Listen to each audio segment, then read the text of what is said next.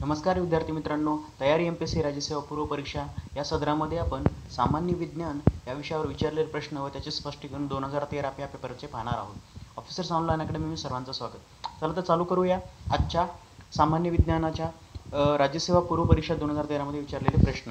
बघा मित्रांनो, हे आपण जेव्हा चालू केलेलं आहे तेव्हा तो पहिला प्रश्न घेऊया. आता खालील धातू विचारात घ्या. प्लॅटिनियम, सोने, तांबे, शिशे चढत्या गणतेनुसार त्याची क्रमवारी लावायची. काय लावायची? चढत्या क्रमानुसार गणतेनुसार त्याची क्रमवारी लावायची आहे आपल्याला. इथं लक्षात येते मित्रांनो. बघा, पहिला ऑप्शन प्लॅटिनियम. आता चढत्या क्रमानुसार म्हणजे काय तुम्हाला कळायला पाहिजे मित्रांनो. हे जेव्हा असं लक्षात येतं तेव्हा हे चढता क्रम असतं आणि हे उतरता क्रम असतं. म्हणजे लक्षात घ्या मित्रांनो, ज्या वेळेस तुम्ही चढता आणि उतरता क्रम म्हणता त्यावेळेस छोट्यापासून मोठ्याकडे जाणं किंवा मोठ्यापासून छोट्याकडे येणं असं त्यानुसार ते विचारले जातं. आता घनता विचारले मित्रांनो. आता ह्याचा ऑप्शन जर विचार करायला गेला तर तुम्ही नीट पाहू शकता. चढत्या क्रमाने काय मूलद्रव्य मी देतोय त्यानुसार तुम्ही उत्तर काढा मित्रांनो. याचं उत्तर क्रमांक 1 येतं आणि उत्तर आहे मित्रांनो लिथियमचं 0.53, पोटॅशियमचं 0.86, सोडियमचं 0.97, तसं मॅग्नेशियमचं 1.73, झिंकचं 1.13. या प्रकारे हे तुम्हाला पाठच करावं लागतं मित्रांनो. हे तक्ता आणि हा तक्ता तुम्हाला स्पष्टीकरणासारखं पाठ करावंच लागणार आहे, याला ऑप्शन नाही. तसेच तांबे, तांब्यानंतर शिशे, शिशेनंतर सोने आणि सोन्यानंतर प्लॅटिनम. सगळ्यात जास्त गणित आहेत प्लॅटिनमची, नंतर सोन्याची, नंतर शिशाची आणि मग तांब्याची. लक्षात येते मित्रांनो. आणि जर उलटं जर केलं आपण मित्रांनो, चांदी, तांबे, ॲल्युमिनियम आणि टंगस्टन. मित्रांनो, ज्यावेळेस तुम्ही घनतेचा विचार करता 8वी, 9वी, 10वी आणि 11वी आणि 12वी 11वी-12वीच्या संदर्भात फक्त आणि फक्त बायोलॉजीचे पुस्तकच करायचे. 11वी आणि 12वीचे बायोलॉजी पुस्तक करायचे. आता ह्या सिरीज संपल्यानंतर मी 11वी-12वी बायोलॉजी ते पण मराठीमधून तुम्हाला समजून सांगणार आहे. कुठलाही क्लास लावायची गरज नाही. हा व्हिडिओ फक्त शेवटपर्यंत पहा मित्रांनो. तुम्ही लक्षात येते. तांबे, शिशे, सोने आणि प्लॅटिनम हे पाठ करा मित्रांनो, याशिवाय ऑप्शन नाही आहे. दुसरा प्रश्न बघा मित्रांनो, खालीलपैकी शुद्ध पदार्थ कोणता? आता शुद्ध ओळखायचे मित्रांनो. शुद्धमध्ये येतं पहिलं लोह, पेट्रोल, गायीचे दूध आणि समुद्राचे पाणी. जर सरळ विचार केला तर आपल्याला वाटतं की आपल्याला गायीचे दूध हे स्वच्छ असेल मित्रांनो किंवा शुद्ध असेल, पण नसतं मित्रांनो तसं. लक्षात घ्या. याच्यात ऑप्शन जर विचार केला त्याचा ऑप्शन येतं फक्त 2, लोह. काय तर लोह. म्हणजेच लोह हा शुद्ध petrol, carbon, hydrogen, oxygen, sulphur या समुद्रात असतं पेट्रोलचं कॉम्बिनेशन. आणि गायीच्या दुधात असतं कॅल्शियम, लोह आणि फॉस्फरस. आणि समुद्राच्या प्राण्यामध्ये क्लोरीन, सोडियम, सल्फेट यासारखे असंख्य मूलद्रव्य असतात मित्रांनो. त्यामुळे ते शुद्ध नाही आहे. फक्त लोह हे शुद्ध गणलं जातं. लक्षात येते मित्रांनो. बघूया पुढच्या एपिसोडमध्ये. आता प्रश्न तिसरा, गन पावडर हे एक मिश्रण आहे जे पेटविल्यास रासायनिक प्रक्रिया होऊन स्फोट होतो. मित्रांनो लक्षात घ्या. पहिल्यांदा 2-3 क्वेश्चन समजून घेण्यासारखा अर्थ आहे याच्यात. गन पावडर पहिल्यांदा ते समजून घ्या. नंतर मिश्रण, पेटवल्यास रासायनिक प्रक्रिया काय होते? स्फोट होतो. याचं मिश्रण पुढील काय होतं? पोटॅशियम नायट्रेट किंवा कोळशाची पावडर, नंतर सल्फर, सोडियम कार्बोनेट आणि कॅल्शियम सल्फेट. पुढील बाबी असतात. कुठल्या बाबींचं कॉम्बिनेशन असतं जे गन पावडरमध्ये मिसळलं जातं? त्याचं उत्तर आपल्याला काढायचं मित्रांनो. बघा, जमत असेल तर उत्तर काढा. आता मी ऑप्शन तुम्हाला सांगतोच आणि बघून घ्या ऑप्शन्स. याचं उत्तर आहे मित्रांनो 1. गन पावडर हे गंधक व कोळशाची भुकटी प्लस नायटर म्हणजे पोटॅशियम नायट्रेट यामध्ये येतं. लक्षात घ्या मित्रांनो. याचे मिश्रण आणि घटक आपण पुढील प्रमाणात दिलेले आहे. स्टेनलेस स्टीलचं घटक काय दिलेले आहे? Low, nickel. मित्रांनो मी एक शॉर्ट फॉर्म सांगतो. लो निकेल म्हणजे लोह, निकेल, कार्बन आणि लो के ह्याच्यामध्ये येतं सगळं मित्रांनो. बघा, लोह, निकेल, कार्बन, सगळं क्रोमियम आणि कार्बन. समजलं मित्रांनो. हे सगळं ऑप्शनमध्ये येतं, विचारलं जातं. आणि स्टेनलेस स्टीलचं बऱ्याच परीक्षेमध्ये सेम क्वेश्चन विचारलेला आहे की याचं मिश्रण काय आणि कुठं कुठं विचारतात त्या संदर्भात. लक्षात येते मित्रांनो. नंतर आपण याचा ऑप्शन पाहूया. पितळचा 80% तांबे प्लस 20% जास्त असतं. आणि ब्रॉन्झमध्ये असतं 90% तांबे प्लस 10% कथिल असतं. नंतर गन मेटल आहे मित्रांनो 88% तांबे प्लस 10% कथिल प्लस 2% जास्त असतं. तसं ड्युरेलियम आणि मॅग्नेलियमचं पाहून घ्या मित्रांनो. ज्या वेळेस आपण कॉम्बिनेशन करतो कुठल्या धातूला कुठं मिळवायचं हे डिटेलमध्ये आपण जेव्हा सांगतो त्यावेळेस लक्षात घ्या मित्रांनो. तुमचे काही जर डाऊट असतील तर doubt and about any messages असं मी खाली लिहिलेलं आहे, तुम्हाला कळत असेल मित्रांनो. @officer ऑनलाईन अकॅडमी तुम्ही मला प्रश्न विचारू शकता काय असेल तर. किंवा सायन्सबद्दल असंख्य मराठवाड्यातील किंवा आपल्या स्पेशली महाराष्ट्रातील मुलांचा असा न्यूनगंड आहे मित्रांनो की सायन्समध्ये मार्क येत नाही. तुम्ही जर किनली ऑब्झर्व केलं मित्रांनो 25 ते 24 क्वेश्चन 100% तुम्हाला राज्यसेवेला सापडणार म्हणजे सापडणार. किती? 24 ते 25. म्हणजे विचार करा मित्रांनो, 24 × 2 = 48 मध्ये म्हणजे तुमचे 48 मार्क्स आता तुम्हाला याच्यात पडणार आहेत. कशात? GSला लागणार तिथं 48 मार्क इथंच कव्हर होतात. फक्त सायन्स केलं तरी, फक्त सायन्स कव्हर केलं तर तुमचे 48 ते 50 मार्क कव्हर होतात मित्रांनो, एकही चूक न होऊ देता. लक्षात येतं तुम्हाला किती मोठी जबाबदारी तुम्ही पार पडताय. आणि हे जर तुम्ही पाठ केलं मित्रांनो तर काहीच लागणार नाही तुम्हाला. कळतंय? पुढे पाहूया. खालीलपैकी कोणते विधाने चुकीचे आहे? प्रत्येक जीवित प्राणी कार्बनमधून C14 घेतो. प्रत्येक जीवात एकच प्रमाणात C14 असतो. आधी C14 मृत्यूनंतर 5568 वर्षांनी तो नाहीसा होऊन त्याचा हाफ लाईफ कार्बन संबोधतात. ही पद्धत पुरातत्वशास्त्रात कालक्रमवारी ठरवण्यास वापरतात. ही पद्धत FW लिबी यांनी शोधून काढली. त्यांना नोबेल पुरस्कार भेटला. अशा प्रकारे असंख्य यादी आपल्याला देतात मित्रांनो. पण ज्यावेळेस आपण सर्व ऑप्शनचा विचार करतो त्यावेळेस आपल्याला लक्षात येतं की हे ऑप्शन्स आहेत सरळ पाठ्यपुस्तकातून कॉपी पेस्ट केलेले आहेत शासनानेच्या. किंवा शालेय पुस्तक. शासन म्हणण्यापेक्षा आपण शालेय पुस्तक म्हणू मित्रांनो. आता शालेय पुस्तक तुम्ही किती रेफर करायला मला नाही माहिती, पण माझा असा अट्टहास असेल नेहमी तुम्हाला की 8वी ते 12वीचा अभ्यास करताना स्पेशली राज्यसेवा आणि कंबाईनचा स्पेशली MPSC साठी तर तुम्हाला टेक्स्टबुक ओरिएंटेडच अभ्यास करावा लागेल. बाकी जगातले कुठलेच रेफरन्स बुक तुम्हाला वाचू शकणार नाहीत मित्रांनो. तुम्हाला मी सांगतोय आतापर्यंत तुम्ही भरपूर रेफरन्स बुक वापरले असते पण प्रिलिम क्लिअर निघाली नसेल किंवा सायन्सला मार्क कमी येत असेल, त्याचं कारण एकच आहे, मोस्ट ऑफ तुमचं सायन्सचं रिव्हिजन हे शालेय बुकवर डिपेंड असायला हवं आहे. त्याचं कारण एकच आहे मित्रांनो, शालेय बुक. हे तीनदा मागे सांगण्याचं कारण एकच आहे की शालेय बुक एवढं इम्पॉर्टंट आहे मित्रांनो, ते तुझी प्रिलिम काढण्यास 100% कारणीभूत असणार आहे. प्लस त्याला NCERTची जोड द्या म्हणजे तुला कोणीही अडू शकणार नाही. आता याचं उत्तर जर बघायला तर मित्रांनो याचं उत्तर येतं 3. याचं उत्तर 3 म्हणजे काय? हे ज. लक्षात येतं मित्रांनो. दीर्घायुष्यकाल. किरणोत्सारी पदार्थाच्या अणूंची मूळ संख्या निम्मी होण्यासाठी लागणारा कालावधी म्हणजे दीर्घायुष्यकाळ. मित्रांनो वनस्पती व प्राणी यांचे कालमापन करण्यासाठी जी मेथड शोधून काढली डॉक्टर FW लिबीने काढले 1949ला शोधली होती आणि त्याच्याबद्दल त्यांना काय मिळालं होतं मित्रांनो? नोबेल पारितोषिक सुद्धा मिळालं. तसंच लक्षात घ्या, जेव्हा जीवनवंत वनस्पती व प्राणी यांच्या मरतात मित्रांनो C14 व C12 यांचे गुणोत्तर ही काय असते? स्थिर असते. खडकांचे वय युरेनियमच्या टेनिंग वरून काढतात किंवा डेटिंग त्याचं करता येतं, कार्बन डेटिंग म्हणून करता येतं आपल्याला. तसंच किरणोत्सार मोजमाप क्युरी व बेक्वेरेल हे एकक वापरलं जातं. का एकक वापरलं जातं? किंवा मेरी क्युरी किंवा बेक्वेरेल यांनी ते शोधून काढलं त्यामुळं. मित्रांनो तुम्ही इथं चार्टमध्ये पाहू शकता, मी तुम्हाला एक रेफरन्स दिलेला आहे, ते एक पिक्चर रूपी दिलेलं आहे. तुम्हाला कळत असेल की तर झाड दिसतंय, बकरी दिसते, एक नायट्रोजन ॲटम दिसतंय, कार्बन 14 दिसतंय, नायट्रोजन. मित्रांनो लक्षात घ्या, एखादा वनस्पती जिवंत वनस्पती अथवा प्राणी जेव्हा मरतात, कुसतात आणि जमिनीत गाडलं जातात आणि त्याचं एक मिश्रण होऊन ते साधारणतः पृथ्वीशी एकरूप होतात आणि कार्बन आणि C12 नुसार ते रूपांतरित होतात. लक्षात येतं मित्रांनो. त्यानुसार त्यांचं वय पण काढता येतं आणि त्यातून कार्बन रिलीज पण करता येतो. लक्षात येतं मित्रांनो. अशा प्रकारे ते चालतं. नेक्स्ट, बटाटा चिप्स उत्पादक चिप्स बॅगेत भरताना त्यासोबत एक वायू भरतात जेणेकरून चिप्स ऑक्सिडाइज होत नाहीत किंवा कोणता वायू वापरला जातो. मित्रांनो हे इंटरेस्टिंग क्वेश्चन आहे. म्हणजे हसत खेळत सायन्स शिकण्याचं कारण म्हणजे यातला हा महत्त्वाचा भाग समजून घेऊ शकताय. हायड्रोजन, सल्फर डायऑक्साईड, नायट्रोजन आणि कार्बन डायऑक्साईड. मित्रांनो लक्षात घ्या, जेव्हा आपण कधी चिप्स बघतो ते हिरव्या रंगाचे पडतात बघा. तुम्हाला माहिती आहे कोपरा आणि कांटे त्याचं तुम्ही एखादा चिप्स, प्रत्येक चिप्सलाच म्हणत नाही आहे मी, पण एखादा चिप्स उघडल्यानंतर तुम्हाला असं दिसेल की त्यात हिरवा रंग प्राप्त झाला आहे त्याला एखाद्याला.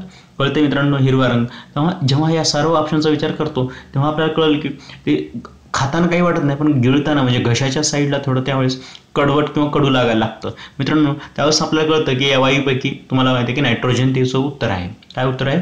नायट्रोजन. हवाबंद खाद्यपदार्थाच्या पाकिटात नायट्रोजन वापरतात. ऑक्सिडीकरण होत नाही, ताजे कुरकुरीत राहतात. ते कारण माहिती मित्रांनो, ऑक्सिजन, अल्ट्राव्हायोलेट आणि H2O ऑक्सिजन प्रक्रिया पूर्ण करण्यासाठी जे सिक्वेन्स असतं तो ब्लॉक करतं. कोण? नायट्रोजन. ऑक्सिडीकरण होत नाही त्याच्यामुळे. आणि ऑक्सिडीकरण विरोधक असल्यामुळे लायकोपिन, बीटा कॅरोटीन यासारखे हे पण वापरतात.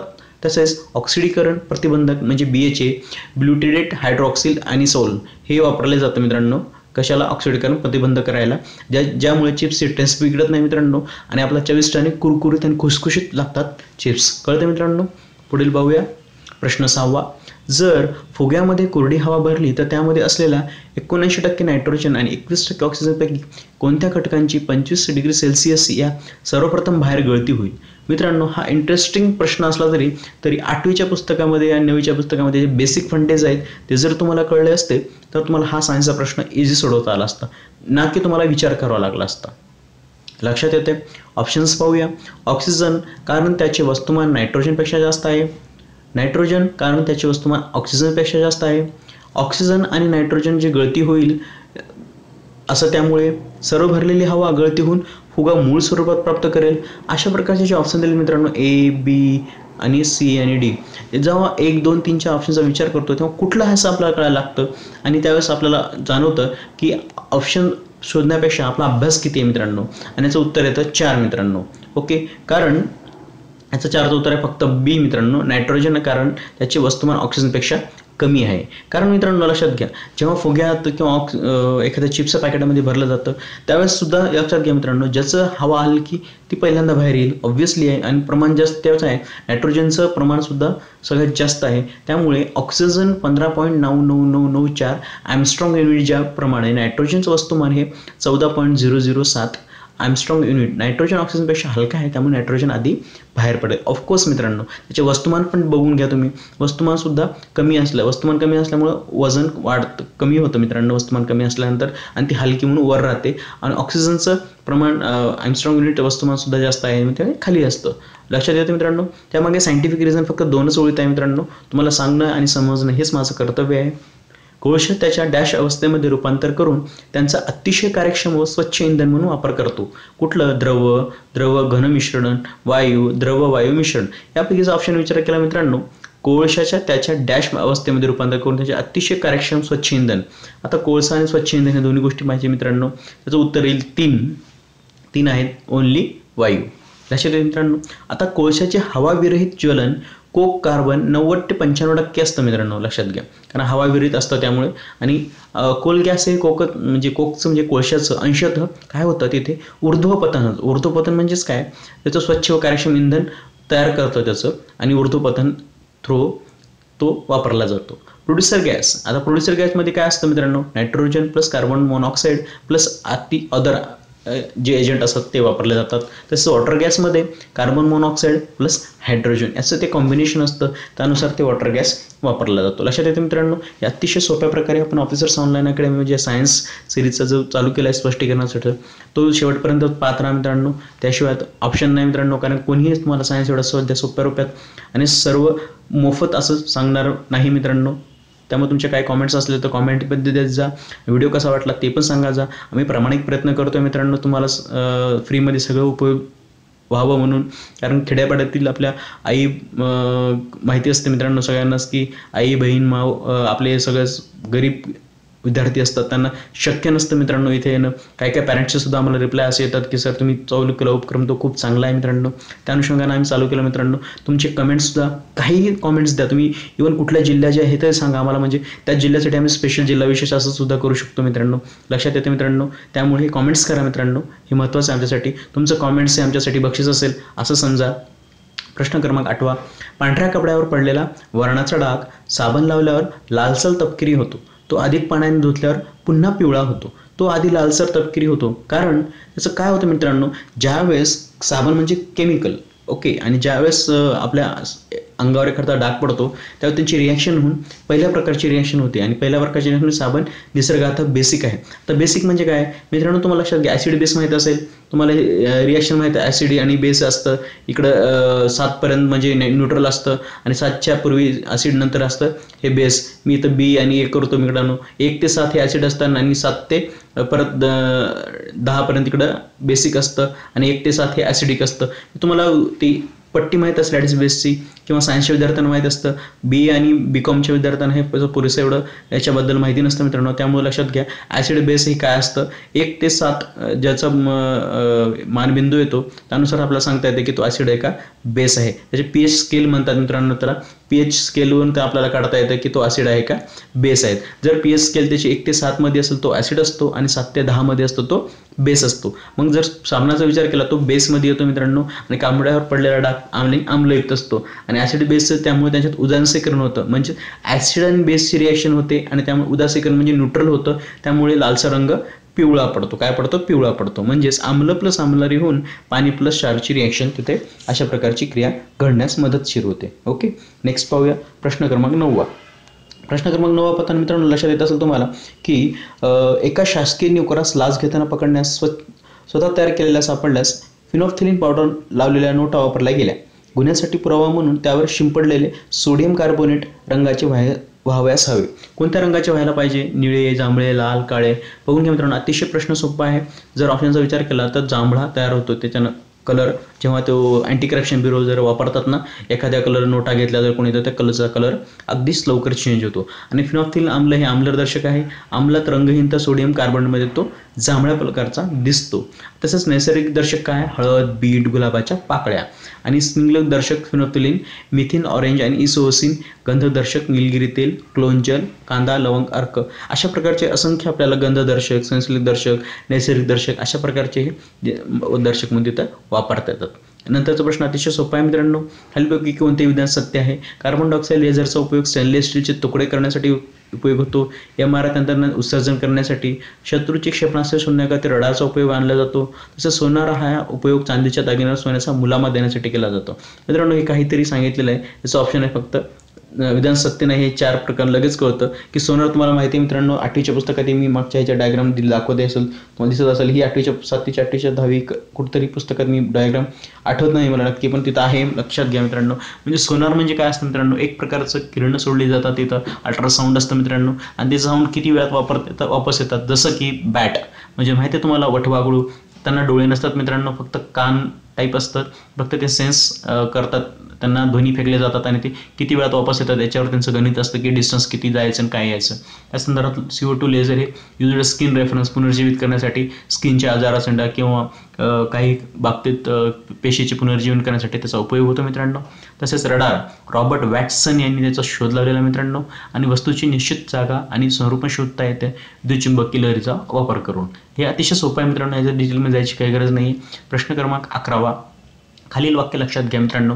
कणांची वेदनशक्ती सामर्थ्य ही त्यांच्या वस्तुमानाच्या व्यस्त प्रमाणात असते. हा एक प्रकार आहे. अल्फा कणांची वेदनशक्ती ही बीटा कणांच्या वेदनशक्तीपेक्षा कमी आहे.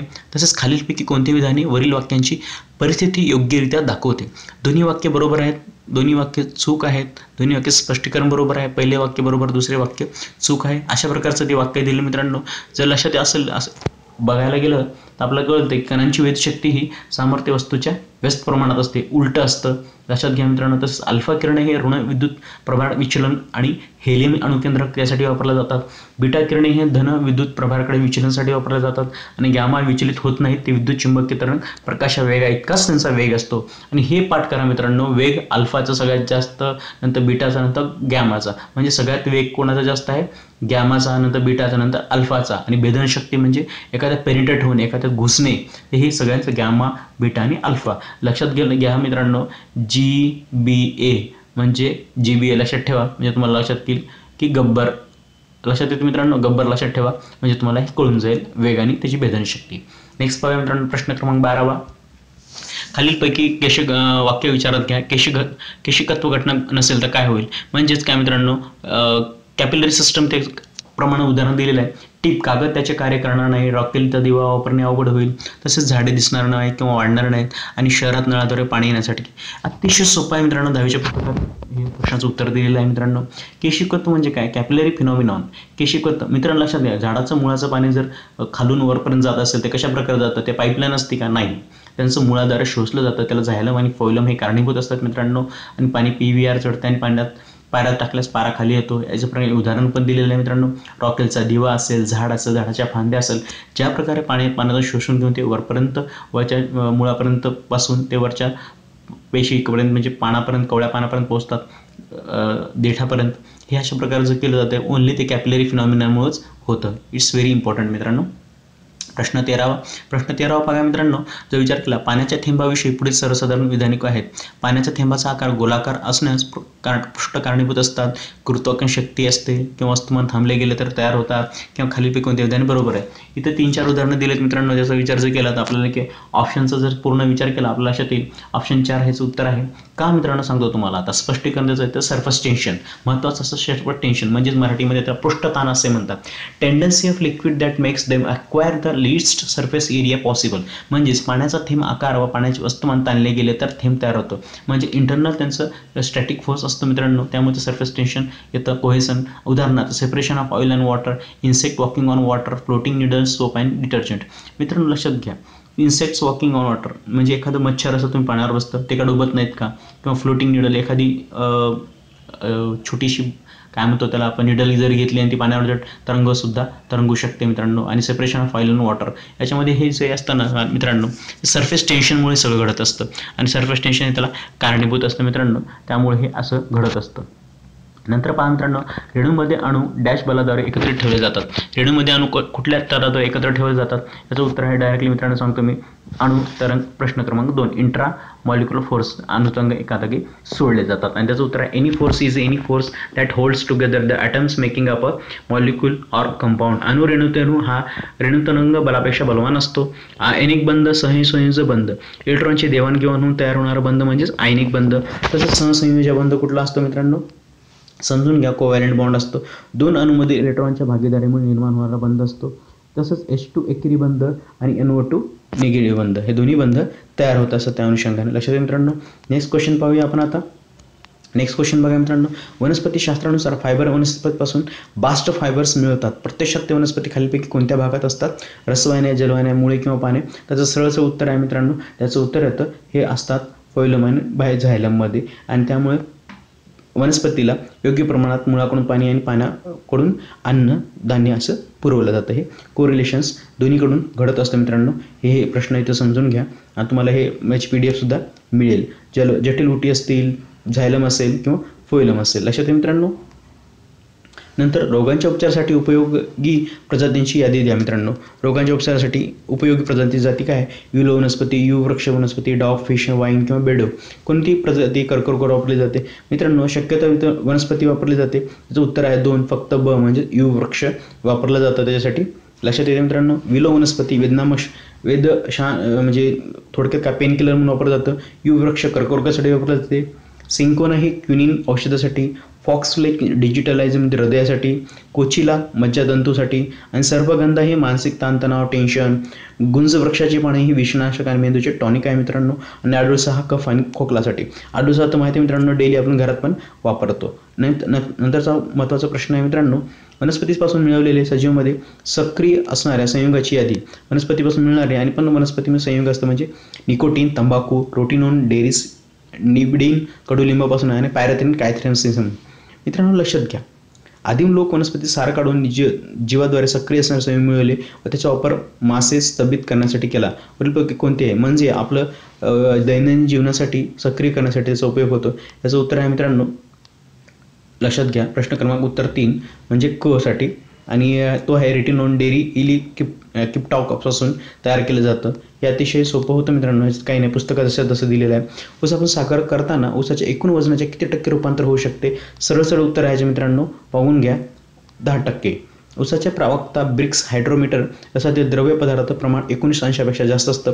ज्यावेळेस लक्षात घ्या मित्रांनो, साधारणतः रस काढायला गेला जातो तिथं त्याचं उदाहरण ते वजन कमी होतं, जितका वेळ लागला त्यावर डिपेंड असतं ते.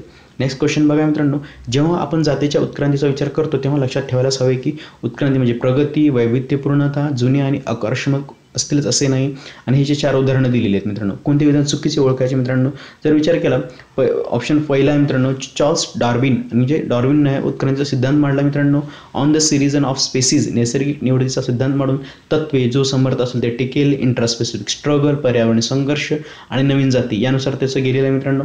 हे जर चार्ट तुम्ही पाहिला तर कळत की energetic, DNA sequence, gene expression, नंतर फिजिओलॉजी, फिनोमॅटिक, नॅचरल सिलेक्शन म्हणजे जो बळकट असेल तो टिकेल मित्रांनो, आणि जो टिकेल तोच सक्षम असेल, अशा प्रकारचं ते मेंडेलचं तत्व होतं. किंवा रॉबिन डार्विननं त्याला पुढं उत्क्रांतीच्या सिद्धांताला दुजोरा दिला आहे मित्रांनो. हे समजून घ्या, एकदा तुम्हाला कळून जाईल मित्रांनो हे काय आहे.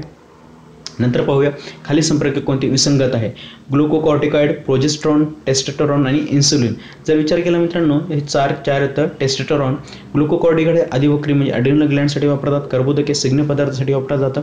आणि टेस्टोस्टेरॉन हे सेक्शुअल बिहेवियरसाठी वापरलं जातं मित्रांनो, लक्षात येते. आणि progesterone थिकनेससाठी of uterus line during ovarian cycle म्हणजे स्त्रीच्या जनगणनासाठी हे वापरले जातं मित्रांनो. आणि प्रायमरी फेन्सिक हार्मोनसाठी इस्ट्रोजन सुद्धा वापरलं जातं. तसंच इन्सुलिन ही स्वादुपिंडाचे साखरेचं प्रमाण नियंत्रित करतं मित्रांनो. हे अतिशय मित्रांनो आहे सोपं आहे मित्रांनो. जसं तसं पुस्तकामध्ये दिलं मी डायरेक्टली घेतोय. खालीलपैकी कशास एन्झाईमचा को फॅक्टर असे म्हणता येईल? लोह, प्रथिने, जीवनसत्व ड आणि कर्बोदके. सरळ सरळ उत्तर आहे मित्रांनो याचं लोह. को फॅक्टर काय असतात? नॉन प्रोटीन केमिकल असतात. ते जैवरासायनिक क्रियेक सहाय्य करतात. तसेच को फॅक्टर फ्लेविन, बायोटिन आणि लिपोप्रोटीन आणि आयरन, मॅग्नेशियम आणि कोबाल्ट यांचं मिश्रण असतं. इनऑर्गॅनिक को फॅक्टर असतात मित्रांनो. ते समजून घ्या. अतिशय सोपे आहेत मित्रांनो, हे बुक्समध्ये दिलेले आहेत. प्रश्न 22. किडनीमधून खालीलपैकी कशाची गाळण होत नाही? अमोनिया, पाणी, युरिक ॲसिड आणि साखर. ऑब्व्हियसली मित्रांनो सरळ सरळ उत्तर आहे साखर. किडनी विसर्जन अवयव व्यक्तीच्या शरीरातील 5 लिटर दररोज किडनीद्वारे 400 वेळा गाळले जाते आणि एका दिवसात 1.5 लिटर मूत्र तयार होते मित्रांनो. किती होते? 1.5 लिटर मूत्र तयार होते. तसेच किडनीच्या अभ्यासाला नेफ्रॉलॉजी म्हणतात. नायट्रोजनयुक्त टाकाऊ पदार्थ बाहेर टाकले जातात मित्रांनो. आणि हायपोथॅलामस, जुक्स्टाग्लॅम्युलर हे काही एवढं विचार नका करू मित्रांनो. फक्त हृदय आणि नियंत्रित आणि युरियाचे प्रमाण किती? 0.05% जास्त युरेमिया, किडनी फेल्युअर. युरेमिया कधी होतो मित्रांनो? जेव्हा किडनी फेल्युअर होतं युरेमिया म्हणतात. आणि दिवसात किती होतं? 1.5 लिटरपेक्षा सरासरी होतं 1.5 लिटर मित्रांनो. पाणी 95%, युरिया 2%, प्रोटीन 1.3% आणि फॅट, ग्लुकोज आणि युरिक ॲसिड. एवढंच लक्षात ठेवा फक्त. बाकी लक्षात ठेवलं तरी चालणार असं काही हरकत नाही. उच्च घनता असलेल्या लायपोप्रोटीनला वाईट कोलेस्ट्रॉल म्हणतात. उच्च घनता लायपोप्रोटीनमुळे अतिरिक्त कोलेस्ट्रॉल रोहिणीच्या आत साचते जाते आणि रोहिणी बंद होऊ शकते. ब्लॉक तयार होऊन रोहिणी काठीने सुरू होऊ शकते. आता सांगा मित्रांनो की खालीलपैकी कोणते बरोबर आणि चूक आहे? हे 11वीच्या पुस्तकात अशा तसं उदाहरण दिलेलं मित्रांनो तुम्ही पाहू शकता. आता लिपोप्रोटीन म्हणजे काय? प्रोटीन आणि लिपिडचं संयुग असतं मित्रांनो. त्यामुळे अतिरिक्त कोलेस्ट्रॉलपासून रोहिणी साचते व रोहिणी बंद होते आणि रोहिणी काठीने होते. त्यामुळे बॅड कोलेस्ट्रॉल हे वाढतं. आणि लिपोप्रोटीनचं हे प्रमाण लक्षात ठेवा मित्रांनो. काही लक्षात नाही ठेवलं तरी चालेल. लिपोप्रोटीन 14 पेक्षा कमी असायला हवं आणि लायपोप्रोटीन हे नॉर्मल आणि हाय रिस्क दिलेलं आहे मित्रांनो. 19 पेक्षा जास्त हाय रिस्क असतं आणि 14 पेक्षा कमी हे नॉर्मल असतं. हाय प्रोटीन आणि लिपोप्रोटीन कोलेस्ट्रॉल हे फॅटी फूड खाल्ल्यानं होत असतं मित्रांनो. शेवटचा प्रश्न पाहू मित्रांनो. डॅश औषधी द्रव्य नैसर्गिक उत्पादन आहे? मॉर्फिन, ॲम्प्लिसिन आणि क्लोरामिझाईन आणि फिनॉसायडिन. मित्रांनो लक्षात घ्या. सरळ उत्तर असतं त्याचं अफीम. त्याचं तयार होतं. अफीमचा बेस आहे मॉर्फिन. मॉर्फिन कशापासून तयार होतं मित्रांनो? हे अफीमपासून असतं. कोडेन असतं, हिरोईन असतं. यासारखे उत्पादन त्यापासूनच तयार होतात मित्रांनो. याच्यात वाव आणि वेगळं काही नाही. त्याचं उत्पादन कुठं होतं मित्रांनो? मध्य प्रदेश, उत्तर प्रदेश, राजस्थान. अफू लागवड वैद्यकीसाठी वापरासाठी अतिशय फायदेशीर आहे आणि आरोग्य विभागात स्पेशली फार्मा कंपनीमध्ये याचा खूप मोठ्या प्रमाणात उपयोग होतो मित्रांनो. कॅन्सरच्या रुग्णासाठी सुद्धा आणि युद्धात जखमीसाठी वेदनाशामक म्हणजे पेन किलर थोडक्यात. आणि ॲम्प्लिसिन, क्लोरोक्विनाइन, फिनॉसायडिन हे नैसर्गिक उत्पादने नाहीत मित्रांनो. ते केमिकलयुक्त बनवले जातात. आणि अफीम हे नैसर्गिक तयार होतं आणि त्याच्यापासून कोडेन, मॉर्फिन आणि हिरोईन अशा प्रकारचं ते रूपांतरित केलं जातं मित्रांनो. अशा प्रकारच्या चालू घडामोडी घेतच राहणार आहोत आपण सायन्सबद्दलच्या. ऑफिसर्स ऑनलाईन अकॅडमीमध्ये सबस्क्राईब, जॉईन आणि टेलिग्राम चॅनल मिशन Mpsc 2020ला भेट द्यायला विसरू नका. व्हिडिओ शेवटपर्यंत पाहिल्याबद्दल धन्यवाद. बेल, लाईक, शेअर आणि कॉमेंट्स सबस्क्राईब आवर चॅनल्स. भेटूया उद्याच्या एपिसोडमध्ये. घेऊन येऊ 2014चा सायन्सचा पेपर विथ एक्सप्लेनरीमध्ये.